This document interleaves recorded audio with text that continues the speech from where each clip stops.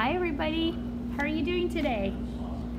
I'm here today to talk to you about some library skills, and today's library skills have to do with the Dewey Decimal System. Do you know what the Dewey Decimal System is? It's a way of grouping books together by subject so that we can find them easily on the shelf, and when we're done with them, we can put them back on the shelf in the same place so someone else can find them. Dewey Decimal System has been around for quite a while. It was first used in 1876 and it was invented by a man named Melville Dewey. Melville, that is his name. And we use it here at Lewiston Public Library, and we're going to practice using it today. Are you ready to work on your library skills? Let's go. The Dewey Decimal System is used for nonfiction. That means things that are based on facts, real events, and real people. So for example, if we were looking for something about horses or volcanoes, we'd be looking for books with facts about horses or volcanoes. If we were looking for stories about horses or volcanoes, or both, that would be in the fiction section, which we're not talking about that today.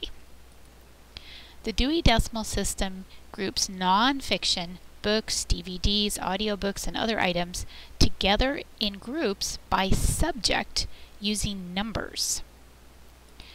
So this is the Dewey Decimal System in a really big overview, and you don't need to worry about learning this to find books because we can use our library computer for that.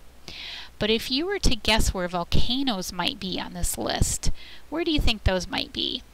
Computer, religion, language, oh, maybe pure science? Let's see. That's right, volcanoes are in pure science, so they would be in the 500s, and we're going to go find that in just a moment. How about horses? On this list, where would we put horses? Let's see, computer, maybe science again?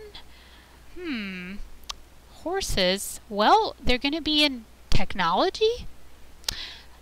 I don't know why they're in technology. There's a good reason for it, I'm sure, but sometimes when you're trying to guess where something would be, it doesn't always make complete sense. So that's why we're going to use our library computer to find what we're looking for. This is one of our computers that we use to look up things. You can look up anything that you're interested in, and you're going to type it right in here.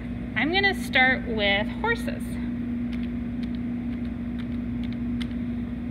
And then I'm going to click the submit button. Click. And it's going to think about it. And, oh, look at that.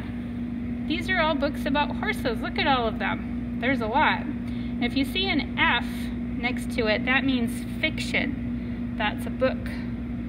Let's see, there's another one. But I'm interested in facts about horses, so I want a number. That's what we're going to go find. That's the Dewey Decimal number.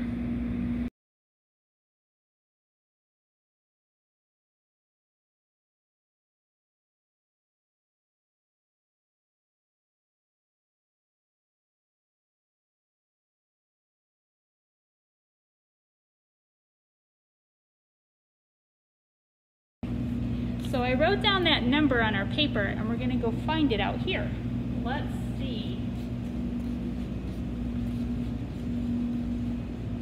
We're looking for 636. So I think this is too high. Let's try down here. Oh, 636. That's too high. Oh, maybe in here. Let's go down this aisle.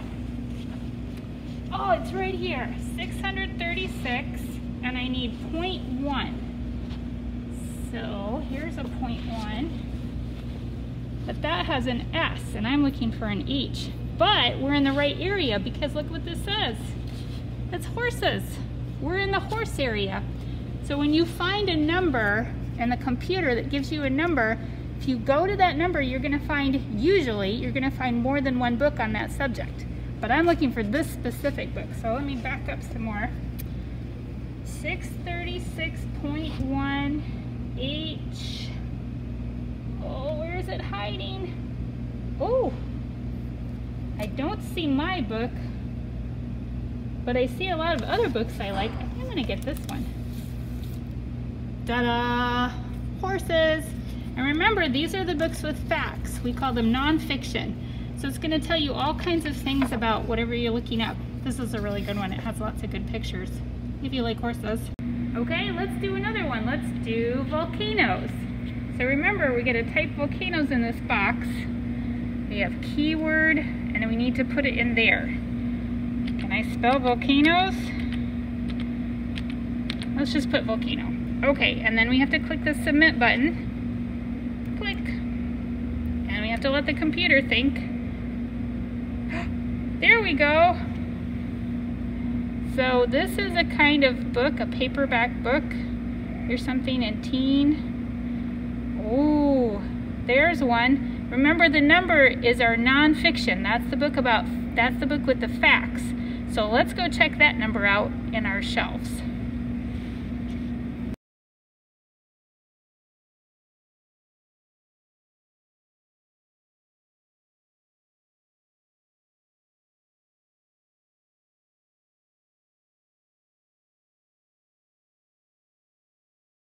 So the volcano number that I wrote down is 551.21. So we want to go to try to find that number over here.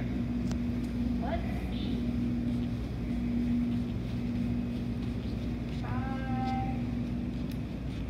551. That's too high. That's too high. Let's look over here. Oh, I think it's in here. So 551 is going to be between this number and this number. So let's see what we've got.